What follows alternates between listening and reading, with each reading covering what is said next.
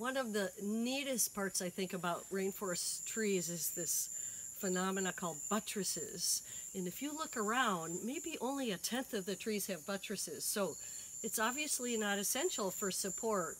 And scientists are still wondering, what do buttresses really do? The best we can think of is it does add some support, yes, but it's not essential. It probably adds an advantage for water trickling down to these roots, because water is in really short supply on the forest floor, and so all the roots are shallow and just waiting for the rain to trickle through. So here's a great example, and the local Yagua Indians use these buttress flanks to make their oars. It's the perfect wood for dipping through the water and not breaking, but being lightweight at the same time.